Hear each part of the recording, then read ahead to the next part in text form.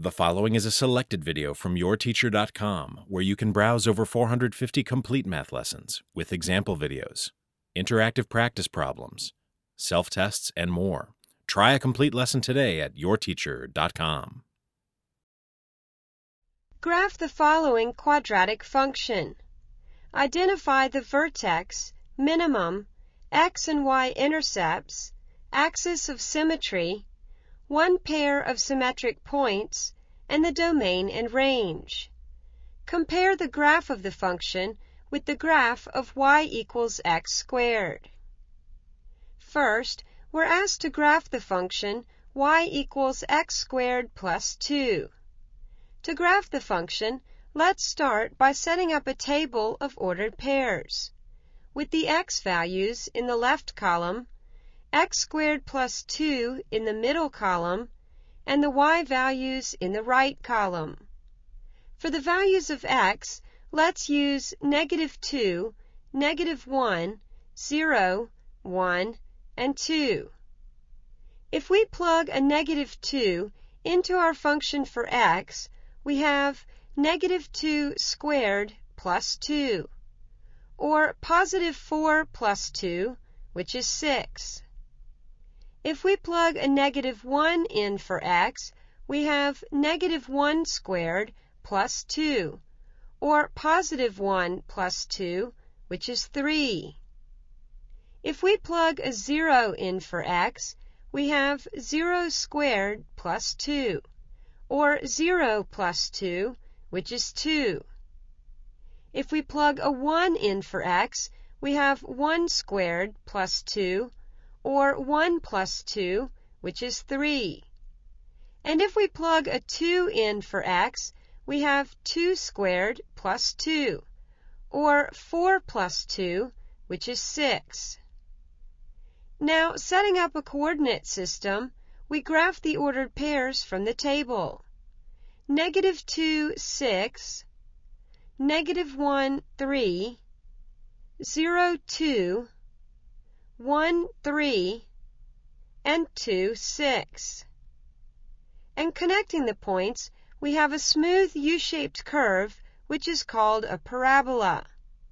Remember that the graphs of all quadratic functions are parabolas. Next, we're asked to identify the vertex of the parabola.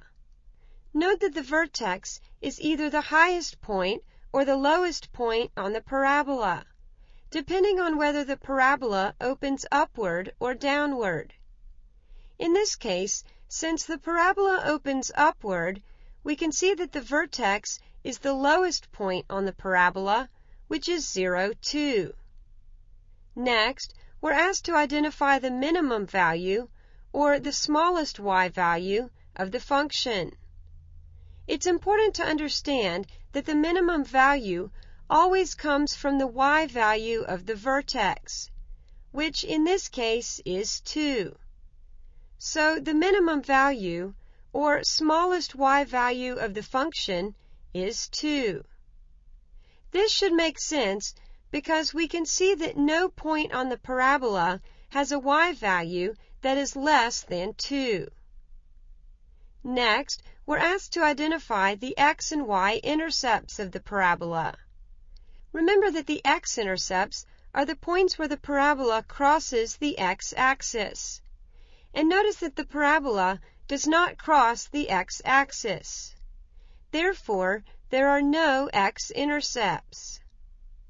Remember that the y-intercept is the point where the parabola crosses the y-axis, and notice that the parabola crosses the y-axis at the point 0, 2.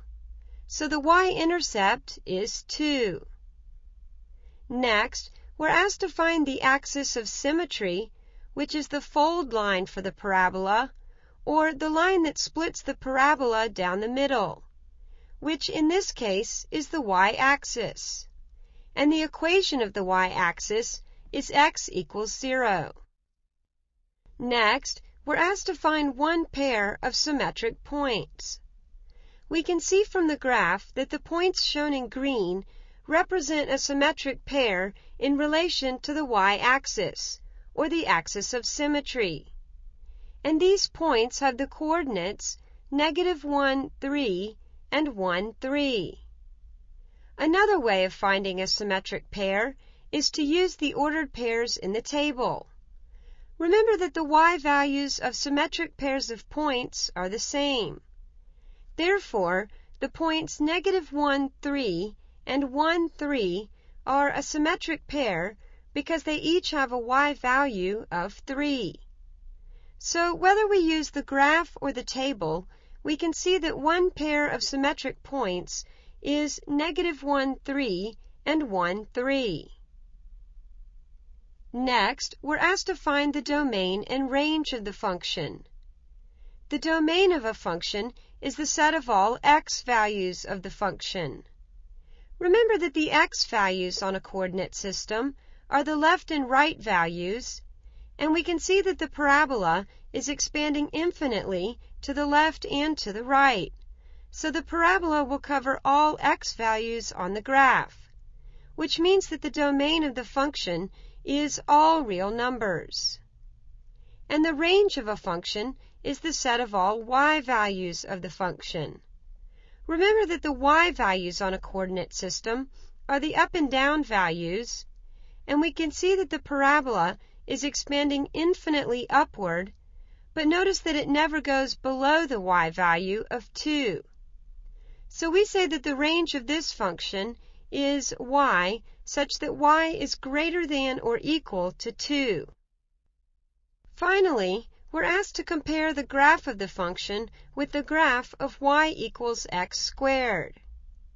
Remember from the previous example that the graph of y equals x squared, or the parent graph for the family of quadratic functions, is a parabola that opens upward with a vertex at the point 0, 0.